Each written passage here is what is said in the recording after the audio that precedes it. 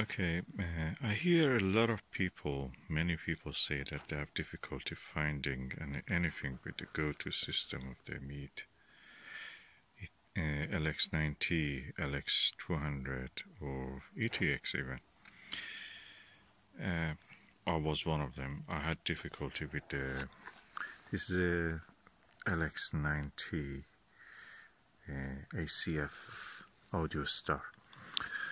And after using for a while, I noticed that no matter what I do, it's always hit and miss. So I came down to me that probably the hand control has a problem. I changed it to a normal Autostar, not Audiostar, so it doesn't talk. I went through the setup, time, coordinates, and date, and then aligned it for Arcturus and Vega, and it found the moon after that.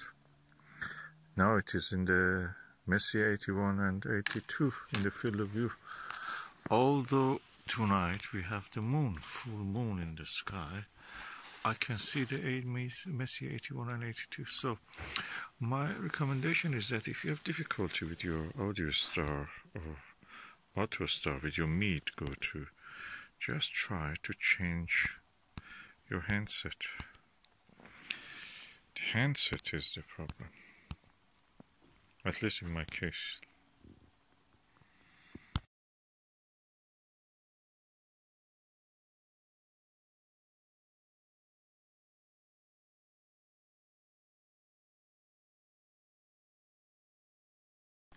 In my case, my problem was solved now, and I'm using this eyepiece Vixen 3 LXW, whatever it is.